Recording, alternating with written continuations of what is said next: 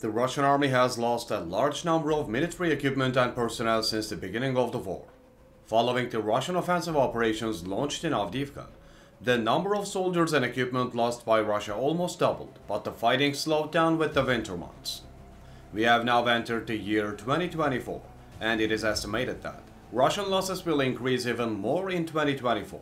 The number of military personnel Russia has lost since its invasion of Ukraine has exceeded 390,000.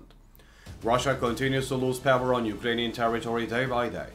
Thanks to the correct strategies implemented by the Ukrainian army, the Russian offensive has weakened, slowed down, and lost its effectiveness. The Ukrainian army's counter-offensive operations on the front line are giving the Russians nightmares. While the Russian army is carrying out intense offensives, the Ukrainian army is taking advantage of the strength of the Russian troops by applying an active defense strategy. Russia's losses are as follows. The Russian army lost 1,020 soldiers the other day.